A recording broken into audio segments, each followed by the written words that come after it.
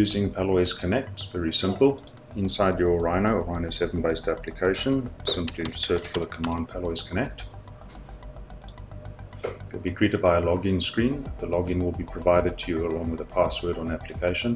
If you've forgotten your password, please use the forgot password link. It will instigate an email to us.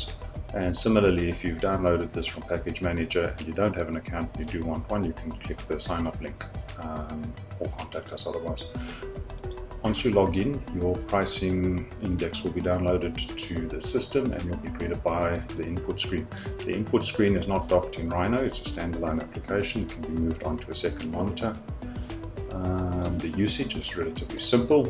You are going to select your components you want us per part or per alloy. In this instance, this ring we want to produce in two components, the head section and the shank section. So we're going to grab all the head components together. You'll notice I didn't bother deselecting the gems. The application will automatically remove them. When you click Add Part, it's going to produce a homogeneous mesh in the background. So it's already booleaned everything. It's produced a mesh ready for printing. This also allows us to get a very accurate weight estimate as there are no solids intersecting with each other. So if you're happy with that amount of smoothing or that amount of meshing, then just press enter. Alternatively, on the command line, you can have a look at the options. You're able to turn the smoothing on or off or ask for a higher resolution definition between the parts. Otherwise, most of the time, just press enter.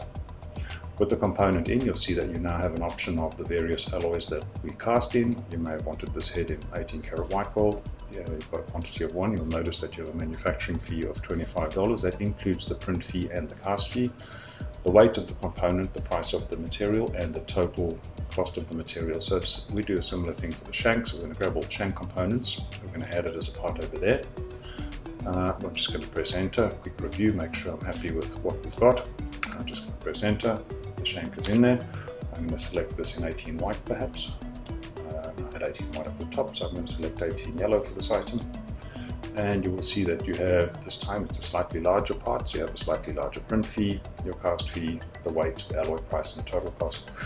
When you're happy with this, click on order. Apologies, you can produce up to 6 parts per order.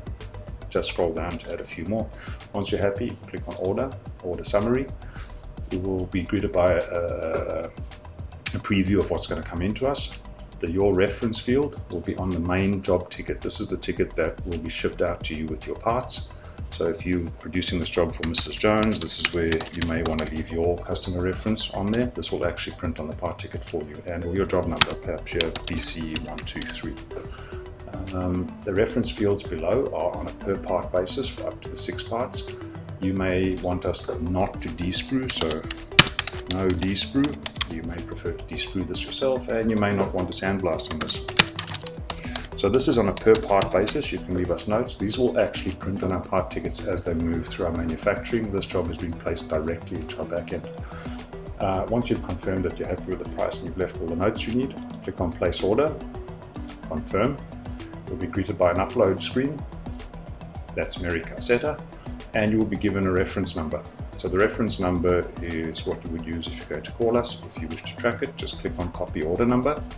You will also receive an email after the data of this is concluded. Copy that order number, and you are done. That was it. You've just uploaded a job into our system.